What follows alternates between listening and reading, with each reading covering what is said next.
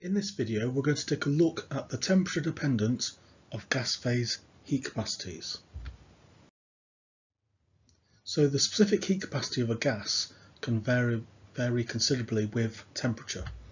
And here's an example for methyl cyclohexane. And you can see that as the temperature goes up, there's this variation in the specific heat capacity of the gas. Okay, so various equations have been proposed and used to model the temperature dependence of gas phase heat capacities, and here are some of the references to the different examples of these equations. Now, many of these equations are empirical, meaning that they've got no theoretical underpinning to them, and also the selection of the equation that's used to fit experimental data appears to be arbitrary. There doesn't appear to be any rules around which equation should be selected for a certain situation. Okay, let's start with the Showmate equation then. This was originally used in 1944 to model the heat capacity of solids, but later on it has influenced the equations that are used for gas phase heat capacities.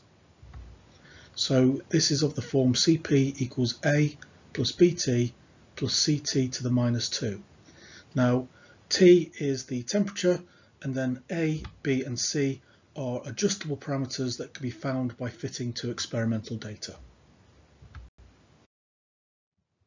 Okay, there's also a polynomial form of the equation that can be used to model gas phase heat capacities, and this has been used as early as 1948, and it's of the form Cp equals A plus Bt plus Ct squared plus dt cubed. And again, A, B, C and D are these adjustable parameters that are found by fitting to experimental data. We also have a hybrid form of the equation which combines the Showmate equation and the polynomial equation, and this is used by NIST in their chemistry web book. So it's in the form Cp equals A plus Bt plus Ct squared plus dt cubed plus E times T to the minus 2. And again, these parameters are found by fitting to experimental data. So these previous examples are all empirical in nature, but there are equations that have theoretical underpinnings. And so one example is an equation that has an exponential form. And this has a remote basis in statistical thermodynamics, and it was proposed in 1968. So it's of the form Cp equals A plus B times exponential of C divided by T to the power of n. And A, B, C and n are species-specific parameters. There's also an equation that has been derived from statistical thermodynamic theory for ideal heat capacity of gases, and this was proposed in 1981.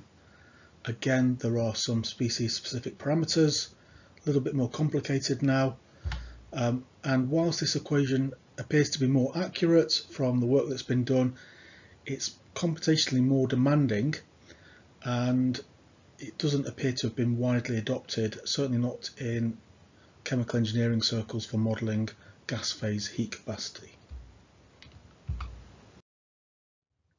So there's various data sources available to be able to get the parameters for these equations. So rather than having to fit the equations yourself and get the parameters, we can look at various sources.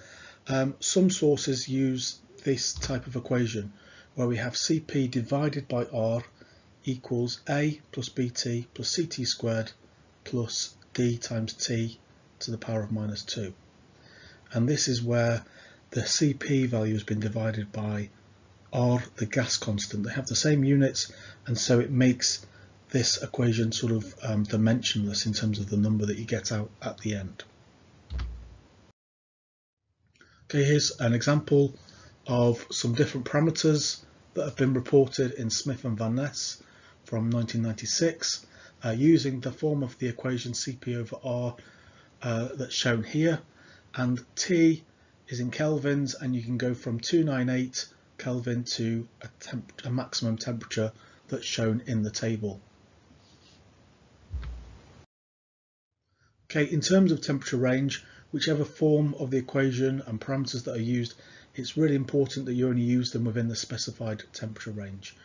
And really, extrapolation beyond those limits is really not recommended. So that's been a short video about temperature dependence of gas phase heat capacities. I hope you found that useful. Thank you very much for watching, and please remember to like, comment and subscribe.